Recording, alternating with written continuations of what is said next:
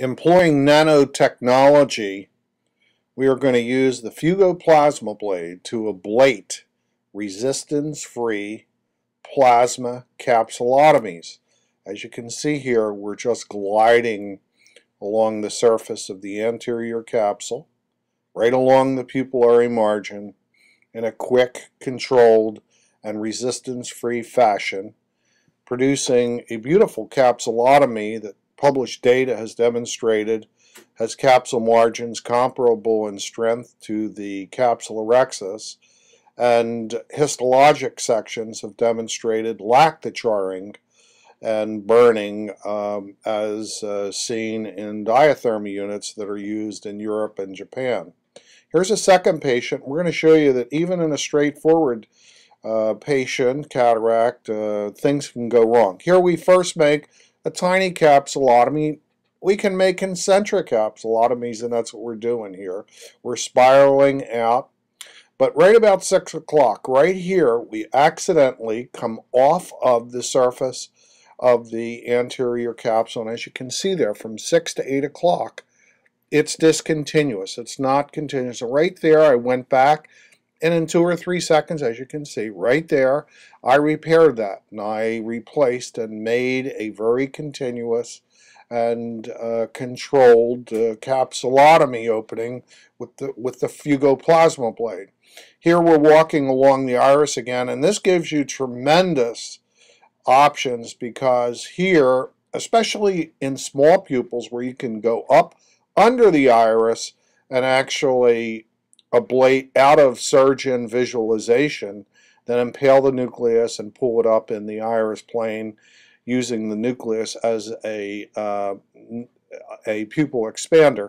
We're going to take the phaco tip here. Here we have the phaco tip, and we use vacuum, suction the nucleus, pull it out of the lens bag, and I'm going to take the visco cannula in my left hand to push the posterior capsule back out of the field of action. Now I'm going to take the cracker and I crack the nucleus, and now in the iris plane we can crack the nucleus and remove debris with the phaco tip. This is easy. Here we're performing a quick, simple, and absolutely comfortable anterior capsulotomy. Isn't this pleasant? Go at your own pace. However, this device shows its true colors in those really difficult cases. I'm going to show you a floppy iris syndrome patient that would have been a nightmare to do with capsulorhexis. Here's the patient. I was really uncomfortable the way I was sitting, the way I was positioned, and so I'm going to do just the superior half of the anterior capsule. You don't have to do the complete capsulotomy all in one sitting. That's one of the beauties of this device.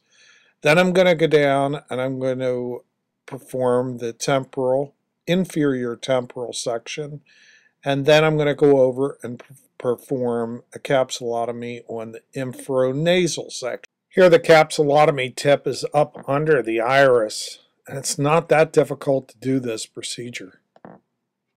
I just performed a very large capsulotomy under this very limited size pupil, so it gives me really great capability. Here I'm using the phaco tip to impale the nucleus. I'm pulling the nucleus up out of the lens bag, and I have the viscoelastic cannula in my left hand, and I'm squirting visco to push the posterior capsule back and have that nucleus sit on a mound of viscoelastic.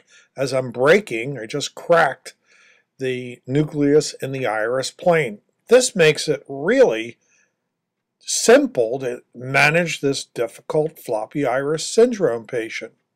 Now I can crack it and manipulate it right in the pupil. Let's place a tiny capsulotomy right in the center of this anterior capsule. There it is, complete and perfect. And now we're going to go and spiral out of this initial capsulotomy and make a concentrically larger anterior capsulotomy. This would be very difficult with a capsulorhexis, but it shows you the capability. Now we're going to plasma ablate that rim. Do you see it right there? We just plasma ablated the rim of capsule up to right in front of the pupil margin, and now we're going to actually ablate capsule right up under the pupil. Now we're going further up under the pupil and going to ablate anterior capsule. A healthy hydrodissection, as seen here, is then followed by phacoemulsification. We then use phaco vacuum to impale the nucleus and then gently rock it and pull it out of the lens bag. We then inject viscoelastic with our left hand, as seen there on the left, behind the nucleus in order to push the posterior capsule back and hold the nucleus up in the pupil, where we can take a cracker, as seen here, and crack the nucleus, wherein we can then phacoemulsify this in a controlled fashion. Here's another case where we're going to just glide over the anterior capsule, forming a plasma ablation capsulotomy in a very controlled, graceful, and pleasant manner. This is what we mean when we say that this technology puts the surgeon in complete control. Okay, here's another floppy iris syndrome cataract that we can show you can be managed in a very straightforward and safe fashion using Fugo plasma ablation. We stretch the nucleus a little, put some heavy visco in, and as you can see here, we're making a large capsulotomy. We first walked along the pupil. Now we're actually ablating the capsule up under the pupil, up under the iris. It really is easy to do after your first 25 cases. This changes the whole paradigm for the surgery. Why? Because we can now impale this with the phaco tip, rock it, and pull it out of the lens bag. That's what we're doing here. We're pulling it up into the pupil, and then we're going to take a viscoelastic cannula, as we did in previous videos. We'll do that with this left-handed cannula, and we'll squirt a nice mound of viscoelastic back to push the posterior capsule back and hold this nucleus up in the pupil, where it will act as an iris expander so that we can slowly nibble away at this nucleus. So the objectives of these maneuvers thus far have been to create a situation that you're looking at right now, namely having that phaco tip be able to attack the nucleus, the entire nucleus, right in the center of the pupil. This is beautiful. This way you're under control. It's safer because that nucleus is sitting on a mound of viscoelastic, which we previously placed in.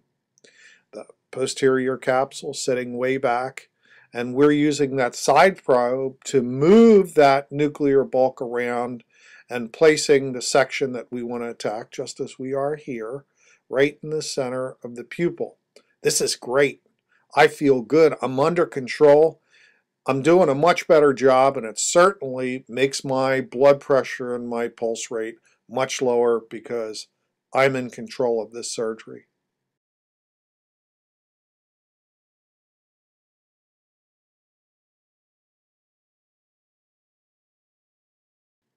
Here is what we refer to as the plasma blade swan maneuver, wherein we use plasma ablation to gracefully glide over the anterior capsule and to produce a perfect, clean, quick, and strong anterior capsulotomy.